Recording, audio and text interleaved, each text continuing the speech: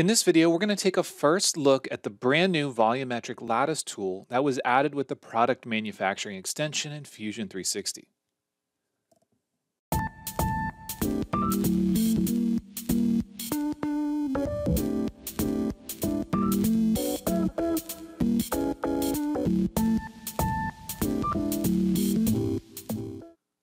Hey everyone, this is Matt with Learn Everything About Design, and in this video, I'm going to cover something that I generally would avoid covering, and that's a tool that was added to an extension in Fusion 360.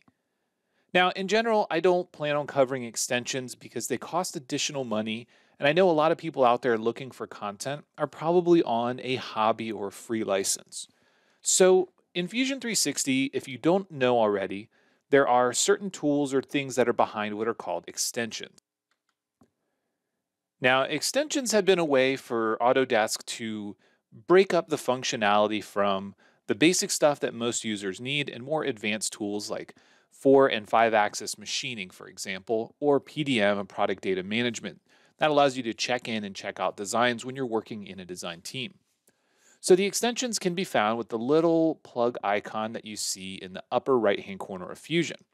Now, it is important to note that not all functionality is in all license types of Fusion.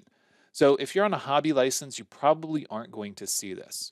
But just note, these are all the available options. Things like additive simulation, for example, you can purchase one-day access, but it's 0 cloud credits because it's in preview. There's an option for simulation where you can access this and then you don't have to use cloud credits for certain simulation types that are cloud solve only. But what we're interested in here is something called the product design. This was just added yesterday, and this is the first time that I'm actually taking a look at this volumetric lattice tool. It's also important to note that they added this organic mesh conversion. This is something that we've covered before, where we've had to take a design into Blender, convert it to a quad mesh to bring it back into Fusion 360. Now this tool is added here. I haven't touched it or played with it yet, so I don't know how well it works, but it is here. It is an option. So for people that are looking to stay completely in Fusion 360, what does that mean for creating a lattice structure or using this to convert mesh bodies? Well, generally in the US at least, it means that it's initially another $400 a year to access it. So with Fusion 360 and this extension, you're looking at around $800 a year, depending on when you buy and what sales are running and so on. But again, for this video, we're going to cover specifically the volumetric lattice tool. So I'm going to start 7-day free trial, and then we're going to purchase. Now that it's added, we also note that we need to go into our user preferences. We need to find preview features, and we need to turn on volumetric lattice. So even though it is included in the product design extension, it is a preview feature. So some of the stuff that's in there is already fully released, but this is actually in preview. So we need to make sure that we turn it on. So you'll notice that if you have extensions available, that you'll have the plastic tool option. So this has been added because I started the 7-day free trial, which means that all the new tools don't have the little icon over it. Things like the plastic design rules and so on. But modify volumetric lattices, again, this is the one that we're looking at. So we're going to take a look at this. Now, I also do want to mention that I have not touched this tool yet at all. This is the first time that I'm looking at it, and you can tell because this is the first time that I'm activating the extension. Because this just came out today, there's no way for me to have actually touched it or played with it yet. So I wanted to record this the first time going through just to see what it looks like, to see how easy it is to use, see if we can figure out how it works. So first we need to select the body. Easy enough. And we already have a preview on the screen. Now, from the limited amount of reading that I've seen on this, it will work on both solid bodies, like we're designing here, and mesh bodies. So if you're importing an STL or an OBJ, that is something that you can use this on, which is a pretty cool option. So as we look at this, we've got gyroid, we've got cross, and we've got the Schwartz P option. So depending on what your design intent is, we have these 3 options. And then we can modify things like the scale. Let's go ahead and change this to 5. You can see that automatically makes it quite a bit smaller. If we change it larger to 15, now we're creating this sort of larger structure. Let's go back to the gyroid option. That looks pretty cool.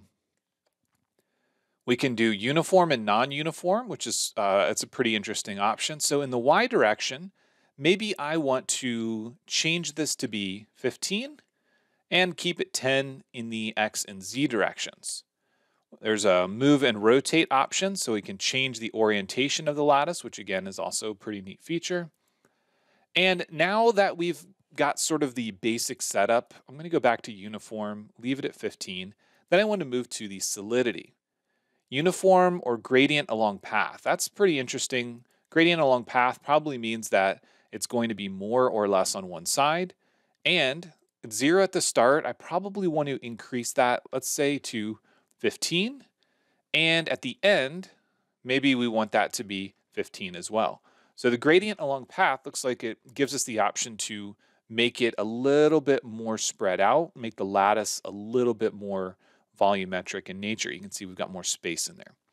So pretty neat feature. I'm going to go ahead and leave it at that and move on to offset. So the offset option from, again, my limited reading on this tool, this is what allows us to create solid faces on the outside. So I want to select the cylinder. I need to make sure that the cylinder is solid. I'm going to change the thickness of this to 5 millimeters. And also notice that there's a solidity option. I wonder what this does. Let's go ahead and reduce this. And you can see that it allows us to have partial solidity.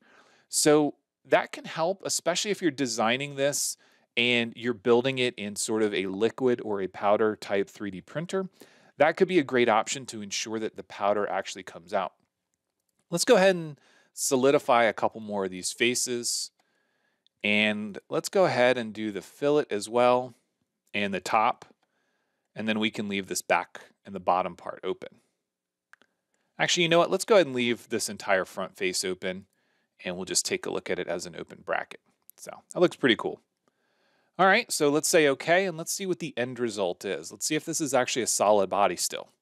So it does look like a solid body. If I go to inspect and I take a look at creating a section analysis, let's go ahead and do a section analysis from the back.